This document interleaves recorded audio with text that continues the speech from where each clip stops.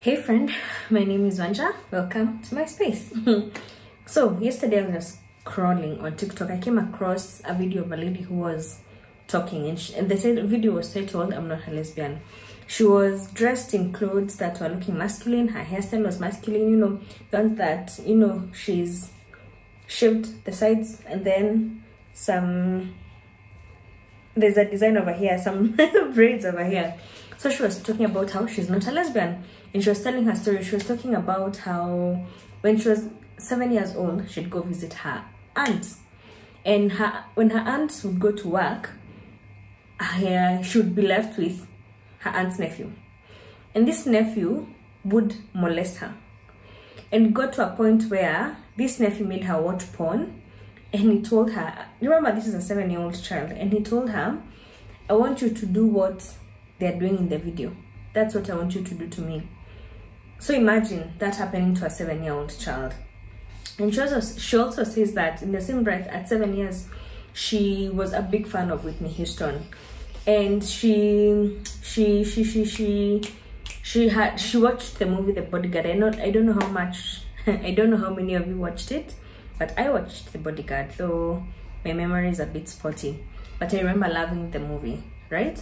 And she watched The Bodyguard. And in that film, she saw this white guy who was, you remember the bodyguard who was Whitney Houston's bodyguard.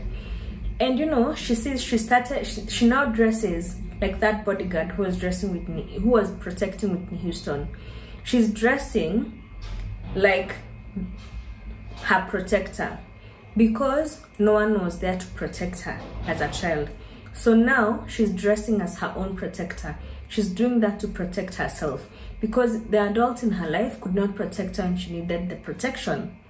And I'm telling you, that story really, really broke my heart. It was heartbreaking that, her innocence was lost at 7 years.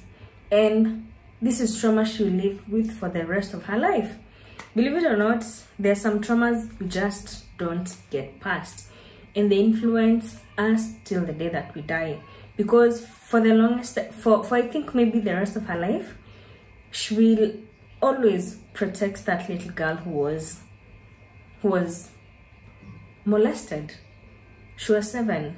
She was only 7 years old, and she had no one to protect her.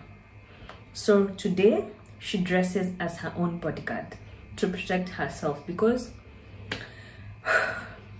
no one protected her. And that got me thinking, a lot of people, I would go as far as to say 99.9% of people walk around with their traumas, but they may not be as obvious as hers. Hers are obvious by the sense of she's told us the story. So every time you see her, every time you interact with her content online, I will always know what she went through. But for some people, the traumas they carry, they're so deep, they are so heartbreaking, and unfortunately we will never know. And we are what we are because of the things we've been through. And the thing is, sometimes we will never heal. And that's why I keep saying it's important to go to therapy, because in as much as the healing may not be 100%, every time that thing arises, having gone to therapy, you know how to deal with it. You get the tools you need to deal with that trauma. My God, I don't know. It's just made me a bit emotional because it's sad. Now, unfortunately, I would really, really like to remember my traumas as a child. Or would I? Because my memory as a child is very, very spotty. I don't remember anything. I don't remember much, if at all, if anything. It's very, very spotty. So I cannot stand here authoritatively and say I do this because of this, unless, well, there's some things that happened when you're a teenager interacting with the parents that I know for sure influenced the way I am right now. Those ones I know, but the ones in childhood I really don't remember. I really don't. And maybe there's a very good reason why I don't remember, because there's this thing our minds do when we've been through a great deal of trauma. It's called repression. Repression is when our minds just snatch those memories and they put them away, they lock them away, because the mind knows you could never You could never deal with those. And there's another coping mechanism called suppression. Suppression is when you suppress those memories voluntarily. Repression is when the mind does it for you. It's very involuntary. You don't even know what happened or what is happening when the memories are being repressed. One is voluntary, the other one is not. But I'm not saying that's what happened. I'm just saying I don't remember. And maybe there's a good reason I don't remember. Now, bringing it back to my life. I think I've been having, no, I've not been, it's not been a recurrent thing, but last night I was having an anxiety dream. You know, for the longest time, for like almost a decade of my life, constantly I would dream about being in high school, sitting for my KCSE. And it would always be, I'm not ready, I need to read for history, I need to read for theory. I was not good at humanities, so I suppose those ones used to stress me a lot. So in the dream, I'm like, I'm not ready. Exam is not. Whenever the exam is, it's like I need to study for this and this. And then today I remember thinking, wait, no, I'm 30 years old. I did my KCSE and got a good grade. But for the longest time, I used to have these anxiety dreams. And I didn't know what was happening, so I did some research on it. So when you keep having a recurrent dream, like a dream over and over and over again. So the reason why I was having those dreams then, and maybe I was having it last night, is because there's some anxiety that I'm not addressing in my life. And the reason why it's showing up in my dream life, it's because that is probably the same kind of anxiety I had at that time when I was about to sit for my KCSE. Am I making sense? Like, your mind is trying to to resolve issues. You're anxious in your waking life. You're not doing anything about it. So in dreamland, your mind brings you back to a time when you had the same kind of anxiety. Does it make sense? To show you that you can never truly run away from anything. If you don't deal with it in your waking life, it will come up while you're dreaming at night. So I don't know what it is I need to address. Because you remember I said I had that dream for 10 years. And I didn't know, till date I don't think I ever found out why I was having that dream. And now it's back, and I hope it's not back for long. I really, really hope it's not back for long, because it's not a good dream. I don't enjoy it. I don't like it. Yeah, so that's that. Today is Wednesday. I want to prepare some greens. I don't think I'll cook anything apart from greens tonight, because I have a lot of food in the fridge. And then what else? Nothing else.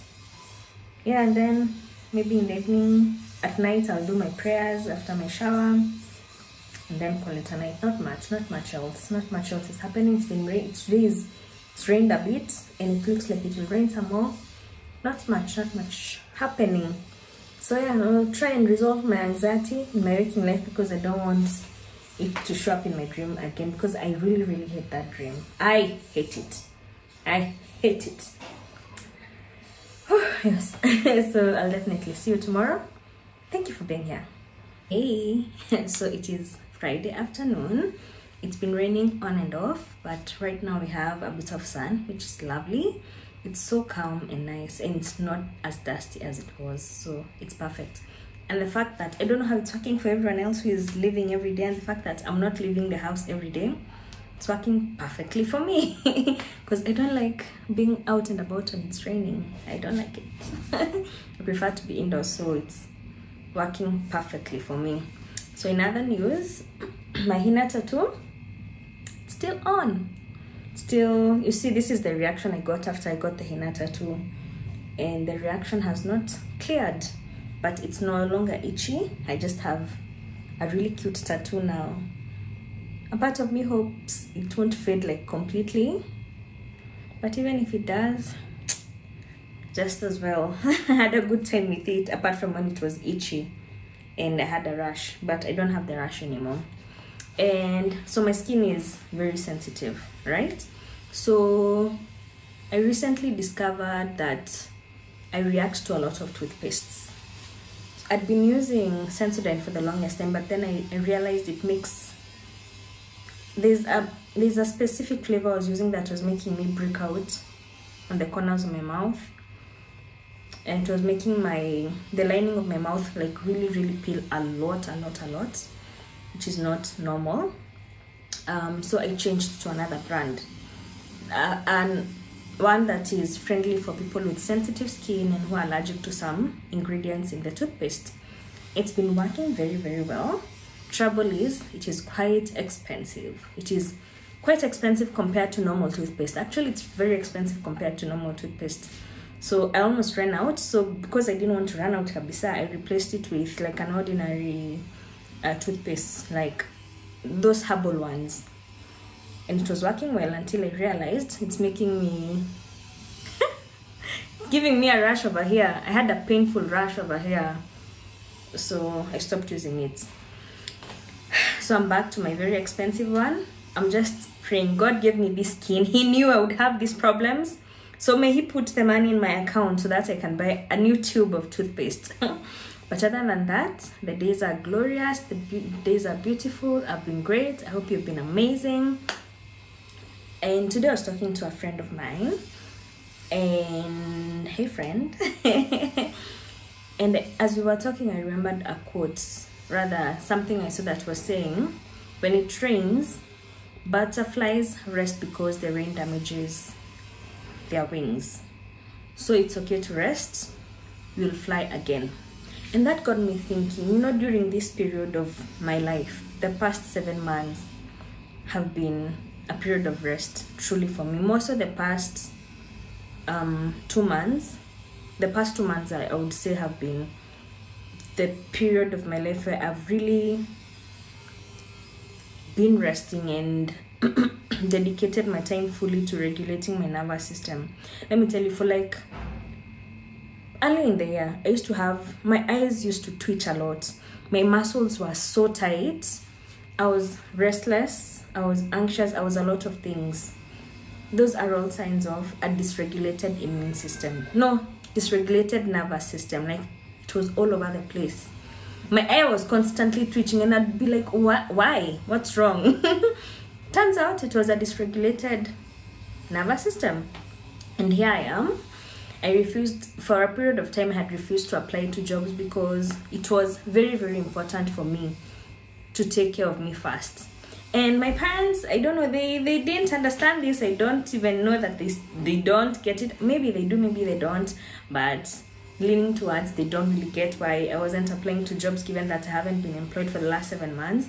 But it was, for me, it was more important to rest, to regulate my body, to regulate my nervous system, than to get a job. And I know this is a luxury for me. I don't take it for granted. You know, come to think of it, like 2 months ago, I had posted one of my links, like the link of my video talking about my resignation and the reasons why I resigned on Facebook. Had posted the link there, and then someone had the audacity to, you know, repost it, but the caption is what got me like, oh wow, interesting. They were saying you can watch the video, and if you have rich parents who can support you, you can quit your job. I don't have rich parents who are supporting me. My God, it is me and God. I don't have my parents supporting me. This was a very solo decision. It's been me living every day. No parents are supporting in this, and it's okay. I'm not suffering. You know. And I thought, you know, people are really presumptuous. People really assume they know people. And that's okay. That's their opinion. That's neither here nor there. Their opinion is none of my business. Truly. Anyone's opinion of you is none of your business. It was just interesting to think that me, I'm suffering to stretch out 1,000, but you think my parents are supporting me. Hey, God, give me this money that I look like I have, but all is well. It's neither here nor there. It was just interesting. It was just an interesting repost, and I was like, you know what, I won't comment. Thank you for sharing. Let's keep it moving, keep it pushing. So as I was saying, this period of my life may not make sense to a lot of people, but it makes sense to me. My wings had not even been rained on. They were not rained on. Mine had been clipped off I was missing wings. I was missing wings completely. I don't know how I was surviving. Now, when I look back, I don't know how I was surviving. I was a person devoid of confidence, self-esteem. You know, I was walking, when I used to be out there in the world, I used to feel like, oh my God, I feel like either I'm naked or either I'm in very tattered, dirty clothes. That's what I can equate to my self-esteem, how it was then. It was terrible. And now standing here, you know, my wings have gone back. More beautiful than ever. And it may not make sense to rest during a time when things don't make sense in the world. But if it makes sense for you, just do it for you. Whatever rest means for you. Rest may not mean resigning like I did. No, I wouldn't recommend it if you don't have an alternative source of income. Rest does not mean going all out. Rest could be starting therapy. Rest could be building a community of people who support you, not fake friends who will show you they're supporting you one day, and then the next day you hear them talking about you. If you don't have such a circle and you can afford therapy, please go for therapy. If you can't afford therapy, your church offers therapy, go. If you don't go to church, but you have had pro bono services somewhere, please just go. You need all the support you can get. Equip yourself with the tools that you need to survive this life, because this life is not easy. It will hand you blow after blow after blow, and you're supposed to come out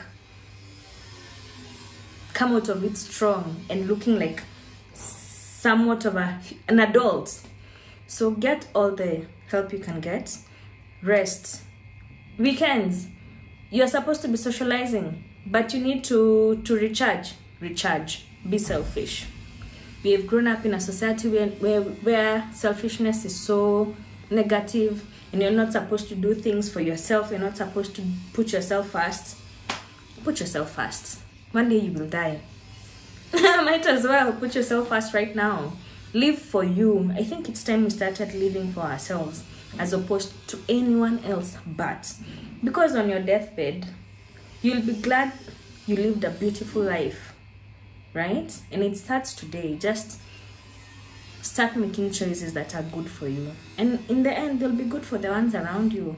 Because if you're running around, you're angry, you're bitter, best believe the ones who are getting the worst of it are the ones around you, not even you. You may be suffering, but the ones around you are suffering as well. So do yourself a favor, rest.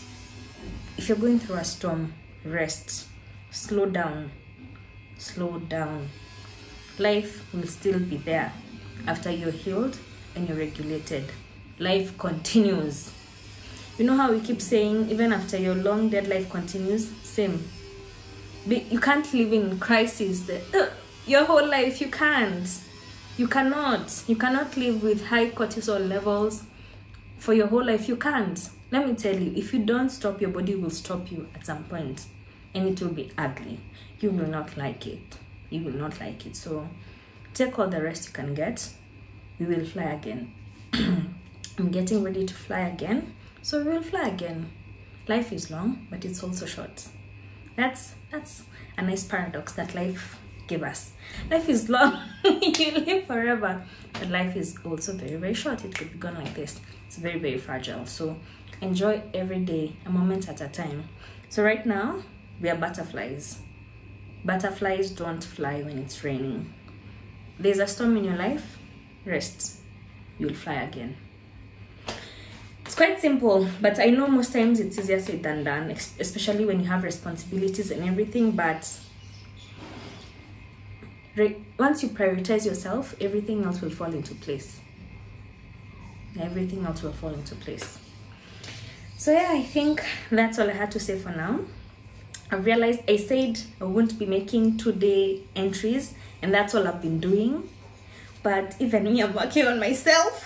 So forgive the short vlogs, but we'll be back soon. Hopefully the next vlog entries will be longer, because I like the longer ones. I get out as much as I need to get out. So with regard to the last entry I made, let's be kind to each other. We are all traumatized in one way or another. Be kind to one another.